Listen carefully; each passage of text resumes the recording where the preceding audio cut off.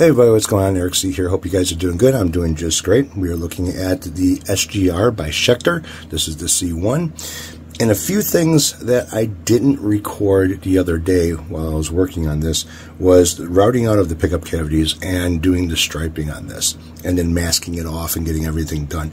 Now, I am left-handed. So if you see the left side of the guitar, when I was striping this, the guitar was turned this way. So you see the left side of the body, it looks a lot different than the right side of the body. Well, when I had to do this side of the body, I had to flip it upside down and then start at the bottom and go this way instead of starting at the top and going this way. So you can see that there is a little difference. It's not great, and even I will say it's not great, but it's not bad either. At least I don't think so. I know this side here came out really, really nice. This side here, there's a few things I could have changed. And like I said, being left-handed doesn't help. Another thing I had to do was route out the pickup guards, pickup cavities on this thing.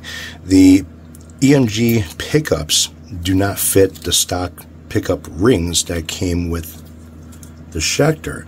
So I had to route out and then go through my parts to see what I have as far as pickup rings that the EMGs will fit in. So the EMGs are a little bit bigger. They were touching the sides, so I had to route this out. Now I got two different templates for doing routing. One is from STUMAC, which is your basic, how do I put this? I guess a basic template, okay? There's nothing really special. So if you're using pickup rings that are maybe made in China, or they're not good, because the hole placement, like on the STUMAC and also on the other template that I have, it gives you the hole placement for mounting the pickup rings, okay? Also, they're used for mounting the template as well, so it doesn't move around on you. Now, I use double-face tape, or I can actually drill the holes and mount the template in order to keep it in place. And if you use tapered wood screws, where it's got the angle underneath the head that's small enough to fit in there, then you should have no problem with routing it out and not getting binded on the head of the screw. Now, so I had to sit there and open up the sides of these a little bit. I didn't go into depth, I just went with the width. The sides over here are good, but the sides over here were bad. So what I ended up doing is routing this out. Now, the STUMAC template, like I said, only works probably for like a Gibson guitar model or something like that as far as the pickup rings go. But for the other pickup rings that I have, and I got a bunch of them, the whole pattern for mounting didn't match up. So I ended up using that one on here instead.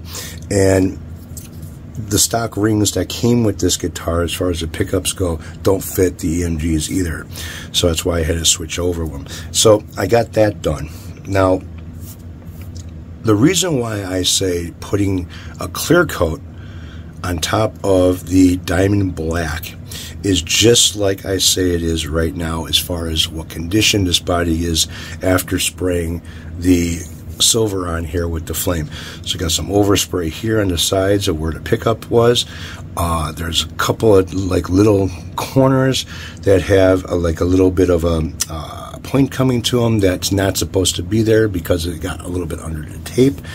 So having the clear coat on top of this body makes it really easy to remove those without disturbing the diamond, the black diamond base coat that's underneath this, and having some sort of problem where it's going to look funny once you put your candy on there and then putting the clear on top of that. Once the clear is on it, a lot of stuff is going to pop out and stick out that you may not even notice were even there while you were doing the build. So when the clear makes a big difference as far as what's under it and how it's going to come out and look when the project is done. So you want to make sure that, you know, little flaws and stuff like that are taken care of before you get that clear coat on there. So how I ended up doing this was basically using the, let's see, where's that striping tape at? Now I've got a 1/8 and a 1/4 thickness tape. Now, what I should have did is I should have used a 1/8 tape, okay? I ended up using the 1/4. And that gave me a good sized gap between all the lines over here. Something that I wanted, but not this wide. I should have went with the 1/8 tape, but the 1/8 tape is a little bit harder to mask up to because it's a lot thinner. So what I ended up doing is just using the tape that I use, getting all my bends really nice. Now the fun part about doing these bends is that if you want a nice smooth curve, you have to sit there, hold the tape, hold your finger down, and you have to go like this with it, kind of quick. And it is a technique for doing it. And a lot of these guys that do this, they kind of have it mastered. I mean, they don't make too much mistakes. They're actually pretty good at going with the flow of what the curve and how the curve that they want the first time around. Me, I had a pile of, you know, tape that I ended up kind of, it's been a long time since I've done this stuff. And the last time I did a flame job on anything was, I had a 93 Beretta GT. And I flamed the hood and the front fenders into the doors with it was a red car, and I just went with black flames on it. And that was the last time, and that was like, wow, back in 90, I want to say like 95, somewhere around there. So it's been a while since I was doing any paint work and stuff. And then we had the Model A pickup truck that we were restoring, but there was nothing custom about that. That was just a basic tear down, primer, repaint, fix whatever damage it was, and put back together. So it's been a good length of time. So right now on this thing here, I filled up some of the holes, only used 2 of the outside of the holes to mount the pickup rings on there when I was doing the paint. So I got to take a dab of black paint and then hit it on top of those so that kind of camouflages them, hides them a little bit. I don't care if it's just regular black because they're underneath the pickup ring anyways, so that's not going to show. So when I hit this with the candy, I have to have the pickups installed on this. Otherwise, you're not going to get the same spray out doing it separately. All right, you never do. When you have multiple parts, you have to count how much paint you put on there, how fast you're putting the paint on, and how many coats of whatever you're putting on there on each piece in order for it to come out the way you want. Well, when you have small pieces like this, your spray out's going to be a lot quicker moving over them because they're smaller in diameter. And then you want to get a 50-50 overlap. So if your spray pattern is about like yay wide, you know, you want to overlap half of that onto whatever you sprayed in order to get nice even coats going all the way up. That's difficult when you have small pieces like this. Might as well just leave them on here, mount them, and then spray over it, and that way you get the same layout as the rest of the body would be with those in place.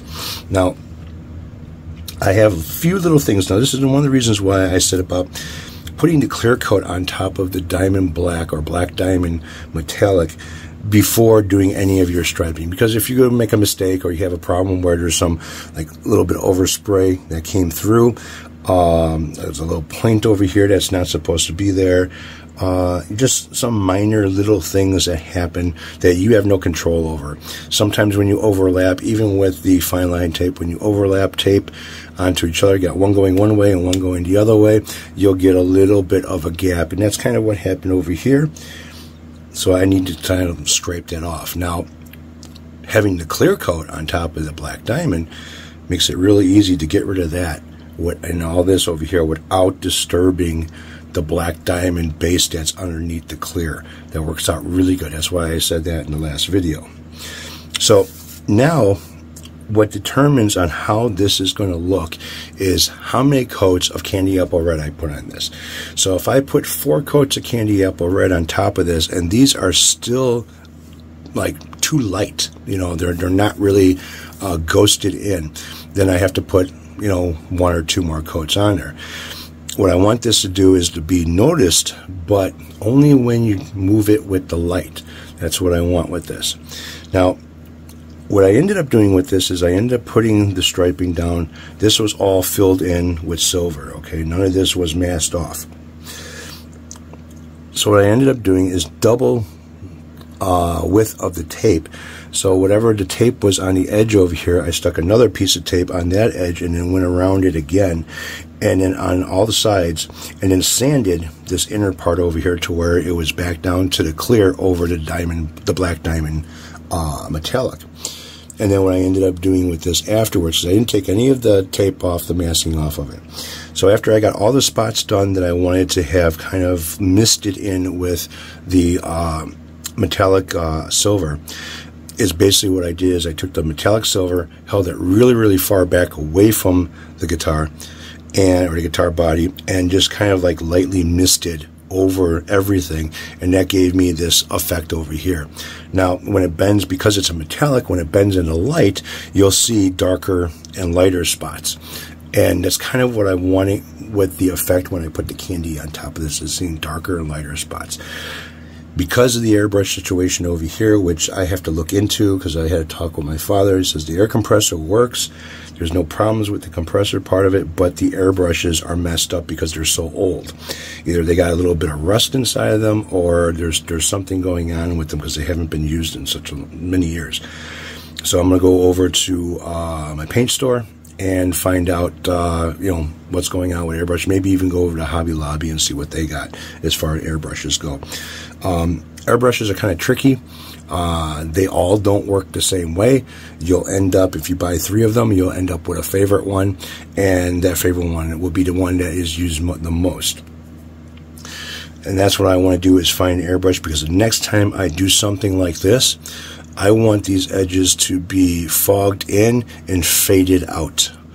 That's what I want. Now, doing that with sandpaper is difficult, because the sandpaper, like I ended up going over this with 800 grit sandpaper in order to dumb down the silver all the way to the clear coat. This way, when I do the silver mist on top of it, it'll look like this, not like this.